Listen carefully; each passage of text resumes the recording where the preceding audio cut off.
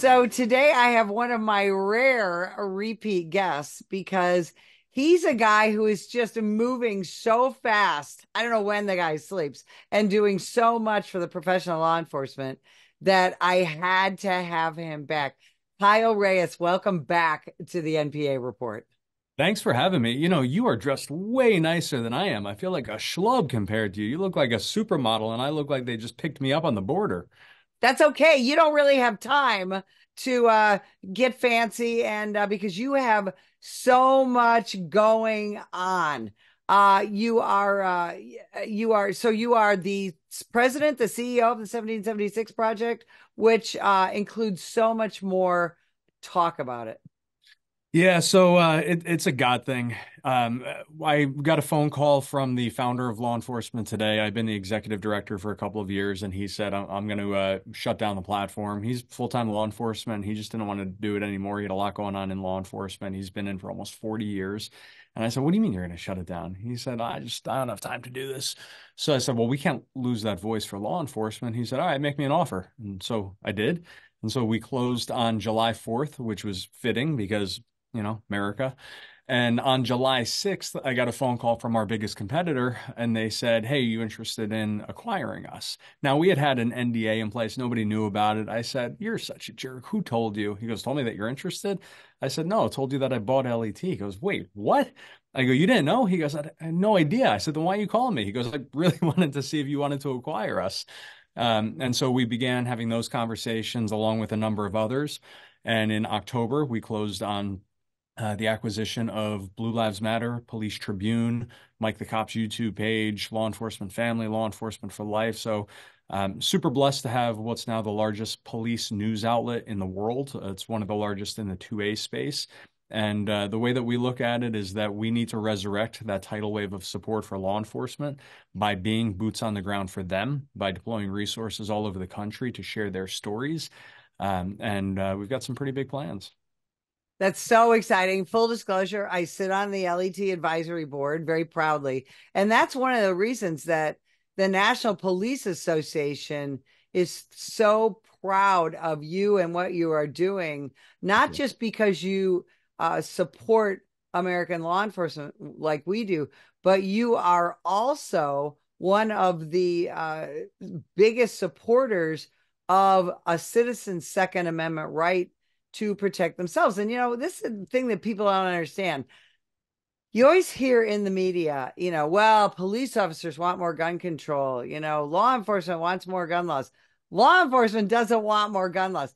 Police chiefs like more gun laws. But the truth, the reality is the boots on the ground law enforcement officers revere the Second Amendment, and we appreciate armed and trained citizens, right, Kyle? 100%. I mean, we hear that from all over. You have some chiefs who are nothing more than political wannabes in uniform. They have greater aspirations. I understand it. But that's a very different person than the elected sheriff in Texas that we met with in Hidalgo County 2 weeks ago, who he's a Democrat, and he said, we need the Second Amendment. It's absolutely crucial. And I think that society believes that we are much further apart than we really are. A lot of that is media spin and media hype. The reason I brought together our advisory board, and I'm so grateful for your involvement in it, is because I'm not a police officer, right? I haven't been out there doing this work. And so I wanted to make sure that we remain true and authentic to telling the stories behind the uniforms and the stories of the challenges that they face every day. And so this advisory board is made up of the heads of the largest police groups in the country, including National Border Patrol Council, the Federal Law Enforcement Officer Association, TMPA. We've got Sheriff Lamb, Sheriff Daniels. We've got the the National Law Enforcement Officer Memorial Fund. We've just got some amazing people. And one of the challenges that we face, and I hope that you will continue to hold us accountable on this, and that all of your viewers will as well, is that we don't want to politicize law enforcement, right? Because they have been politicized by the system and by society. But by the same token, how do you not report on certain things? Like, what isn't political in law enforcement these days? the defund the police movement, the border crisis, the opioid crisis. And so there's really sort of that balance that we've struggled with for years and will continue to struggle with of how do you keep politics out of policing when policing has become so politicized? It's definitely a challenge. Well, and I talk to cops about this all over the country. When I was a rookie cop in the 80s, one of the first things they told you was you keep your beliefs to yourself, your religious beliefs, your political beliefs, all that. You're out there to do a job. Nobody cares about your opinions. And that was I always to this day believe that law enforcement should not be politicized because it was my job for 29 years to protect people regardless of how they voted. But now policing has become so incredibly political. And as the spokesman for the National Police Association, I will say that it's primarily conservative media that is talking to me and trying to get stories out there and this and that. And I know it's the same for law enforcement today and all of your outshoots. Is it just when you report on law enforcement issues today, it tends to come organically from a conservative standpoint, doesn't it? Well, I mean, here's what it comes down to. We believe in constitutional values and constitutional principles. And every man and woman who serve and protect our communities or our country took an oath to uphold and defend the Constitution. And so we stand behind those values and those principles. God is at the core of everything that we do, and we seek to serve him by supporting those who serve our communities and our country. We do have the International Conference of Police Chaplains, the president, Jim, on our board of advisors. Amazing guy, because we believe that, listen, I'm not saying everyone's got to be Christian or Jewish or Muslim or whatever, but there have been a number of studies done that found that when an officer is drained of spirituality, which the job often does, that they're unable to perform to the same level that they used to perform because there's a physical component, there's a mental component, and there's a spiritual component. And so it's we've got a lot of work ahead of us, especially after the defund the police movement and then in the middle of this catastrophic border crisis, which I don't care what people say, every state is a border state now. Well, so let's talk about the border. I'm sitting right now 80 miles from the southern border. We have been sounding the alarm for a couple of years now, but I think it's finally coming into the mainstream attention span of almost everyone that now in 2024 it's not just a crisis at the southern border, it's an invasion. Talk about that. So it is, and I would take it a step further, and I would say it is absolutely, without a question, an existential threat to America. And so I want to give you a little bit of context about what I've seen in the last few weeks personally. Being on the border in Arizona, we were blessed to hang out with a police chief in Tucson, who's an amazing guy, by the way. We went up in the air with the aerial team. We went out on the border with the National Border Patrol Council. And then we went out to Texas. We met with a bunch of border sheriffs, a bunch of border chiefs. We went out with Texas DPS. I mean, amazing experience. But here's what we saw. So you're seeing numbers finally being reported in the mainstream media of 10, 15,000 apprehensions per day. Well, what people don't realize is that, first of all, 95% plus of those apprehensions are being released into America to wherever they want to go. They're literally out of the Tucson airport being given papers and flown across the country. Now, listen, you go try and hop on an airplane without an ID. Good luck with that. Right. But this is happening, and we don't have any background on these people. So you sneak into the country, you declare asylum. If you don't have a criminal record in America, where you are not on a terror watch list that has been identified by our federal government, you're free to go. You could be a convicted murderer in another country. We don't have those records. And so you're being released into the interior of the US. So that's problem number one. Problem number two. So you're seeing now the 10 to 15,000 people a day, which, by the way, for context, your average small town in America is 5,000 people. So we're now seeing 2 to 3 small towns released into the US every single day. But by the estimates of all of the law enforcement that we were out with, the number of gotaways could very well number twice as many. So if you go up, if you know it's easy to just declare asylum, right? I'm trying to flee an evil government or bad people, the cartels, and you're going to be released. Why would you avoid apprehension? Well, we know why you would avoid apprehension because these are the people who have been previously deported. There are felons in there. There are people with extensive criminal records. There are people with extensive terror ties. We have cartel members. And even more terrifying is that the number of single, young, fit, military age Chinese nationals, Pakistani nationals, Iranian nationals, Mauritania, some of the terror hotbeds of the world that are being caught in the what would have been gotaways. So now take those numbers, 10 to 15,000 a day times three, right? So we're talking as many as 45 to 50,000 people a day in some days that are coming into America. That is an invasion. And now you combine those numbers with the fact that we've had 262 OTMs, or other than Mexico, people from countries other than Mexico that have touched the border in the last few months. You look at those numbers, you look at the fentanyl crisis, you look at the sex trafficking and the human trafficking, and then if you zoom out to the 40,000-foot overview, you look at the cargo that comes into America, where we have less than 3% of cargo from overseas that comes into America that actually gets inspected before being shipped all over the country. We are set up for an absolute catastrophic nightmare of epic proportion when you have Ray, the FBI director, now saying they're blinking red lights everywhere.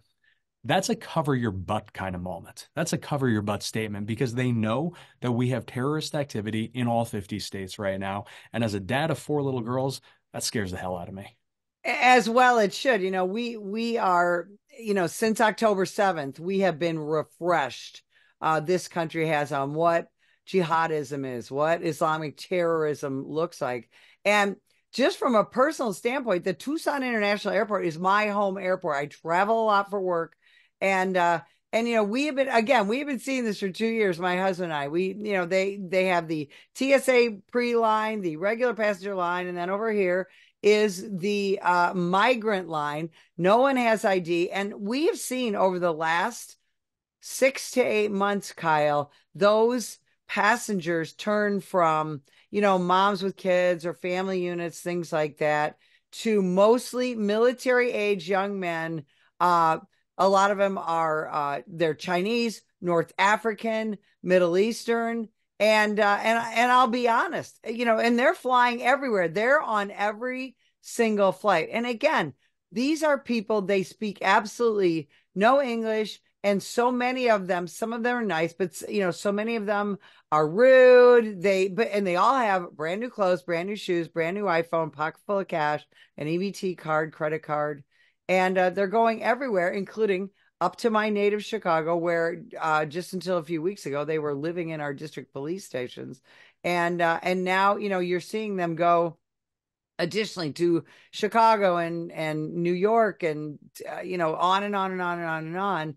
And even the mayors who once welcomed them there are saying, enough is enough. And I know people that say, oh, these people are just looking for a better life, this and that. It is so far beyond that.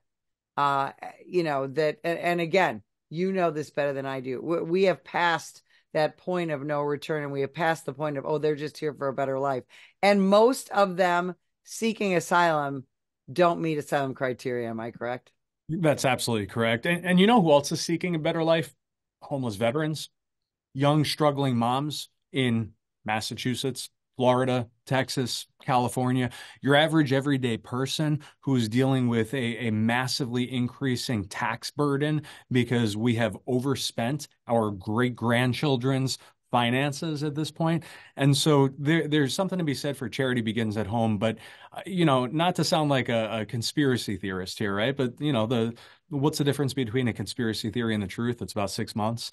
So we see these massive movements from certain people to effectively disarm Americans. More and more legislation that's being passed in states like Connecticut, where they say, hey, by the way, all those magazines that you have that were completely legal, now they're all illegal. And if you get caught with one, you're a felon. So as we see a clampdown and growth in the gun control movement, we also saw that the Biden administration flat out told Israel, if you continue to hand out rifles to civilians, we will not allow guns to be shipped or support or financial support to be sent to Israel. If that is not a wake up moment after we saw this catastrophe, this horrific incident in the beginning of October, and we know that it's only a matter of time before we see that at a much bigger scale here in America. Uh, every American right now needs to be taking stock of their own lives, physically, emotionally, spiritually, and how they're going to protect their family when things go south. And what's the worst that comes out of that? We're overprepared and nothing happens. I'm okay with that. Well, and people are going to need the American law enforcement officer when things go bad. And that brings us back to exactly what you're trying to do. That after 3.5 years of the demonization, the vilification of the American law enforcement officer, primarily what you're trying to do is help prop up those cops, provide information to the citizens who support them, and do everything we can. Because I think, don't you think, Kyle, that people have now realized that this attack on our entire criminal justice system is not working out well for anyone? Yeah, I mean, I think people are starting to go, you know what? Maybe this whole defund the police thing wasn't the greatest idea. And it's funny how that narrative is changing as we head into a presidential election, right? But you're absolutely right. People are waking up and starting to go, man, they told me for the longest time I didn't need guns because police would protect me, but now we're getting rid of the police. I mean, if we were to go back to like 2010 and all of a sudden massive numbers of people were to start dying of heart attacks, would the solution be to go, you know what, we're gonna defund cardiothoracic surgeons and cardiologists because clearly they suck at what they're doing? Well, we have a narrative that all of these unarmed people are being murdered by officers. Well, first of all, it's a false narrative. It's just not true. And the solution, if you really buy into that, how is the solution making any sense that we should actually take away funding and take away training? No, if anything, if you really believe that cops suck that much, train them better, give them more support, give them more staffing, give them more opportunities to better protect our population. Do you think that with things like the Fall of Minneapolis documentary now getting some traction, things like the Travis County DA who indicted all these cops, a lot of those cases have been dropped. We now know the truth about cases like Breonna Taylor. Do you think those things are helping to shift the tide back toward law and order? Slowly. The one thing that is playing a huge role in my argument that it's slowly is big tech. Big tech will do everything in their power to silence and censor the truth if it doesn't advance a very specific agenda. That's why you'll see a lot of these movies, a lot of the content, the articles surrounding these topics be throttled or shut down or declared to be fake news by the fact checkers. The Hunter Biden laptop from hell, that was declared to be fake news leading into the last election, which meant when they declared it as fake news, it suppressed everything about the topic on big tech. The same thing's happening with the gas gun recall. The same thing's happening with the truth that comes out about some of these officer involved shootings. And so yes, I think that what we're starting to see is more of that sort of citizen journalist movement, the citizen journalist documentaries. I think it's crucial, and I think it has to grow organically. And that's one of the reasons that I bought these platforms, is so that we can give a voice to that truth and to those stories and help expose the reality of what's happening. We're not afraid to call out dumb situations, right? And I'll say it right here: the whole LAPD pulling that young dad's gun permit for defending his wife and kids. We reached out to them, right? We gave them an opportunity. We said, "There's got to be another story here. Like, help us to give you cover fire by telling what really happened." And they said, "Well, we're big supporters of the Second Amendment, so he can reapply for it." We were like, "Hold up. Did he get charged? Did he do anything wrong?" Well, no, he didn't, but he yelled at officers. Well, yeah, I mean, guess what? Anybody would have been pretty pissed about that situation. So he said if he didn't do anything wrong and he wasn't charged, then why should he have to reapply for something that never should have been taken? So we're not afraid to kind of get into the mud on situations like that. It sucks. We don't want to do it, but we also have to maintain the relationship between civilian and civil servant by being realists at the end of the day, by upholding the constitutional values that we believe in. And so, but on the flip side, our focus is truth.